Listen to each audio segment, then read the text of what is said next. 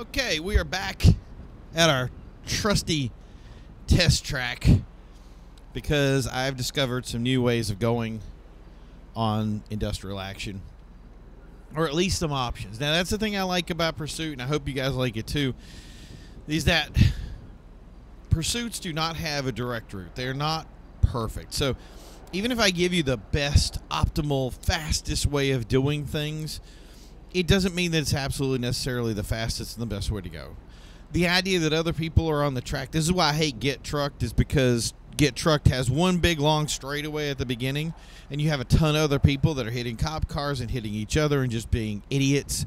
Remember that hitting other people just ruins your race as well as theirs, so it doesn't really do you any benefit, but this message doesn't go out to everybody. So when you're doing that race, you end up banging into other people, and the idea of being able to kind of, I want to say, keep your nose clean is important, and kind of feeling out how the race guys and the other people will compete will go.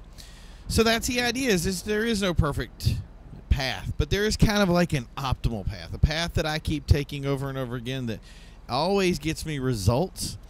And that was something we did in the other video. We did industrial action before, but I wanted to come back to it and kind of show you kind of the optional ways of doing this. And what I ended up finding out is there is even a better optional way, and also a way that I guess is more optimal. Like, there was a lazy way I was doing it, and I don't want to be lazy anymore. I want to show you the best possible route and get you out there being the fastest you can possibly be. So you can see that was the first option right there, was going through that area and taking that route. Now, I tested it a couple of times the other way, and the more I continued to test it, the more I kind of saw the best results going this route. This is the other one here. You got to be careful about that tree. It'll lift you up, so get off the gas when you're on it.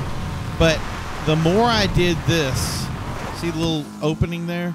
The more I did that way, the more I was able to get ahead of people and get a better chance of getting there. And the other thing too is that some of these routes are not just about being fast, it's being less risky, which is why this path, and I'm seeing more and more of you folks taking it, which is great news, taking this kind of, I want to say, safe route here, and it really is the safer of the routes, and I have a lot of fun with it. So go this way, cut in between these, and then you do this. Now, this isn't different from the way we took the original course, and this is another example of up here of where you can, keep your nose clean by going a different route. Is you can take that right there if you want. I kind of just stick to the path that kind of works with me,